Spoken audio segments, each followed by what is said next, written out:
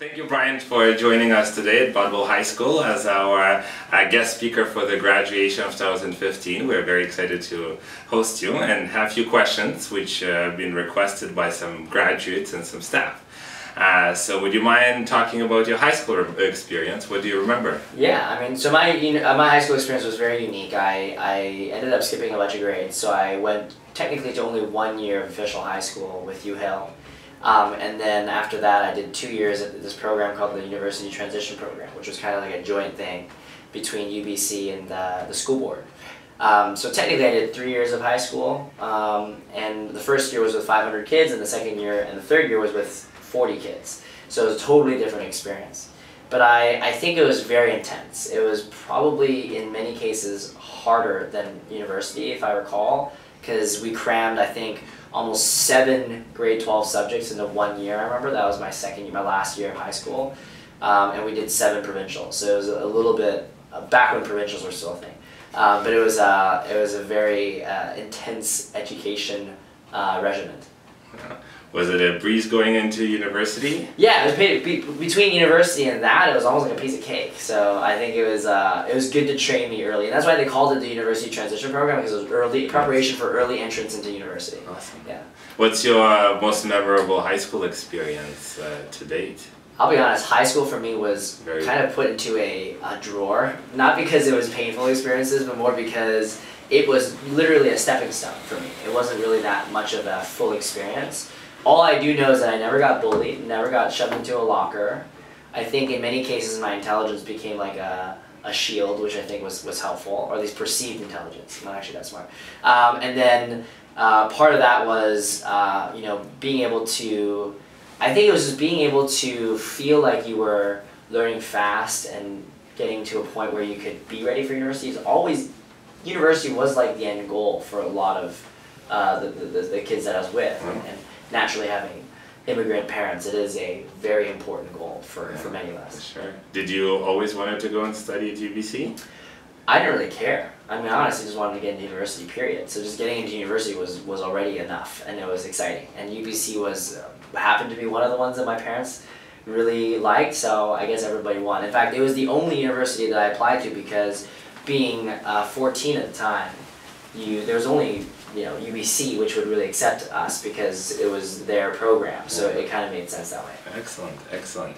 And you studied business. Is it something you always wanted to do, or it's something an advice they gave you? It was really the parents who recommended you to study business? I chose business because out of all the subjects I learned in high school, I figured that business would be the one where I'd learn the most new stuff, and that I would hate the least, because, you know, when I thought about sciences and math, and I wasn't really that good at those things, and I was like, all right, so business, I never really got to learn that in high school, because you don't really learn any business classes in high school, so I was like, oh, this could be interesting. So I dove in head first and never looked back, and I really, really enjoyed it. I ended up doing marketing, and I actually ended up doing a minor in political science, so completely unrelated to business. And that helped me kind of diversify my knowledge. Absolutely. Yeah. What was your memorable class when you were at university?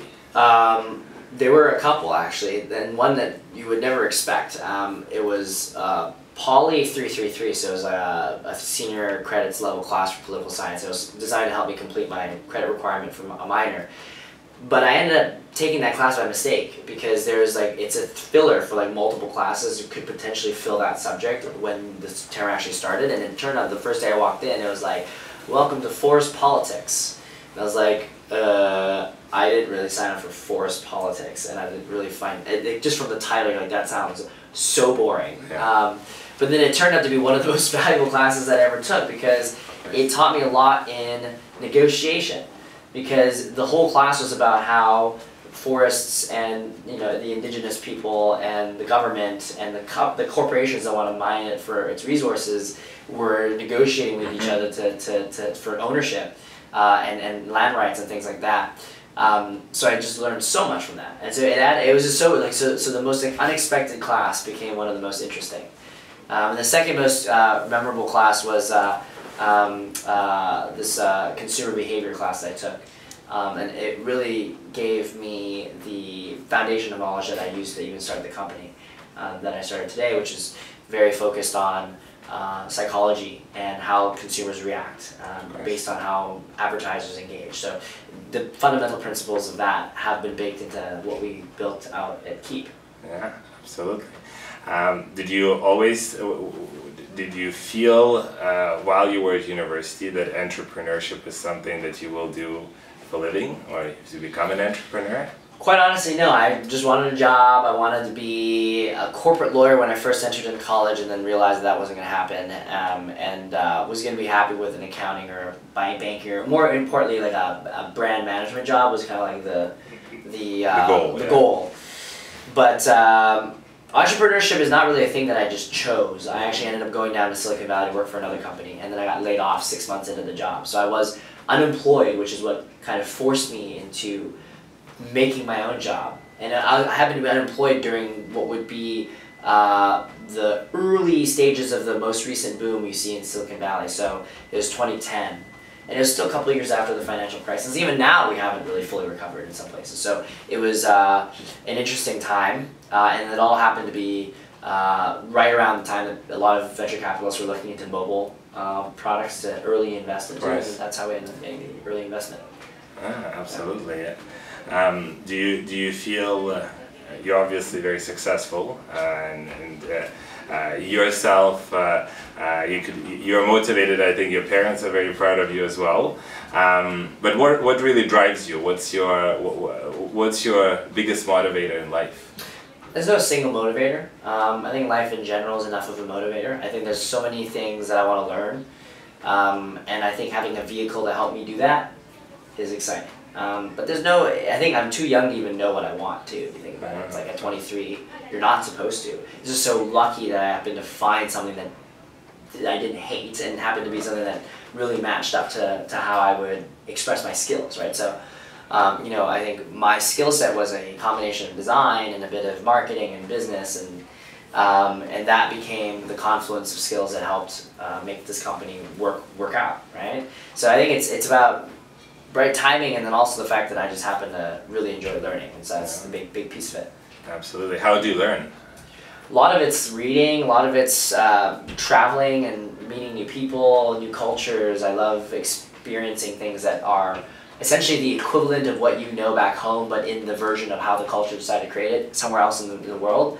And I know it kind of sounds cliche, but I feel like I'm like a citizen of the world, you know, and you're like trying to learn and grow and adapt that way. And I feel like, you know, the arts is a great way to get that taste of culture when you're back home in museums and things like that, but even better is just to be there. So that's one of my main goals. So where's the favorite place to travel?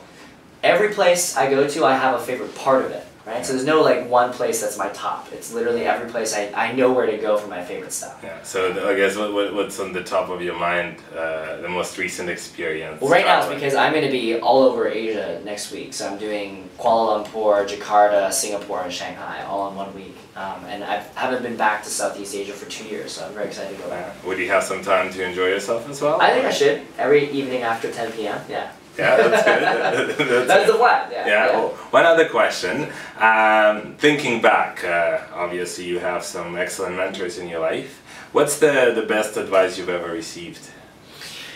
Well, there's different advice for different parts of your life, right? And the one that is most applicable recently was one that I actually recently wrote an article about, and it was if you ask for money, you get advice. If you ask for advice, you get money. And I think it's very tied to the notion of constantly learning, bringing people in so that they can help you grow rather than just give you money. And you can never really go to someone straight up and ask for money all the time. It doesn't work that way. It's how do you kind of bring them into building value with you. And that's been a model that has helped me constantly for the past 4 years that this company has been around. Excellent. I think one of the questions that Andrew has, someone who is involved with the community of our students and technology at the school, what advice could you give to students graduating from high school, going to university, desiring or willing to find themselves in the tech industry, whether it's in Vancouver or in the Silicon Valley? Yeah, I'm going to cover some of that stuff in my talk today, but I think ultimately you need to realize that what you're learning right now, what you're using right now, is not going to be relevant in a few years, right? And so constantly being on the top of where things are going and really immersing yourself in that tech. Like, you almost can't be the spectator at all. You can't analyze, you can't, you know, observe, you have to be. So being young, though, gives you this opportunity to be the true sort of digital native, and that's what makes you already ahead of the pack. So people kind of forget, when you're young and you're using all these things, most people who are already in the workforce for a few years go, wait, how did you figure this out? Because I just use it with my friends. It's very natural. So you understand how that plays out. So that's something that you should leverage as your strength. I think the other thing is realize that everything your parents told you about what you can do in your career is probably the most limiting advice you'll get. It's great to know that it exists. I was like, oh, at least in the Silicon Valley world, it's like there's career paths that I had never known actually existed. And that's something that you should keep an eye out and actually try to experience. So. Absolutely, absolutely. Andrew, any questions? Edward Snowden, hero or villain? I don't know. I mean, the guy's, I'm neutral on the guy. I mean, he's a hero to me. He's a hero to how can you use technology to do good? I think every technology has the opportunity to do good. It's just choosing. Okay. Yeah. Right? I mean, so like you choose if you want to use it for good or not, right? And if you use it for evil, then there you go, right? And that's what happens. I think it's every single tech I've seen, if you pick a path that's pure and you're doing it for the betterment of people's lives, then you have a noble cause behind it and you could potentially make a lot of money. And then you can also make a lot of money doing it on the other side, right? Yeah. So it's really about the choices you make and how you guide your staff. Yeah. And who are some of your heroes in like the tech world? I don't really have any idols or heroes, mainly because I don't really want to idolize them or put them on the pedestal. I want to see the things that they've done that I can apply to my situation that could help me become successful. I think too often people look at someone who's like a Richard Branson and like an Elon Musk and go, oh my god, I want to be a billionaire. And it doesn't happen that way. Just because they did it their way and their path doesn't mean that it's going to be working for you. So that's some of the things that I share with people as well.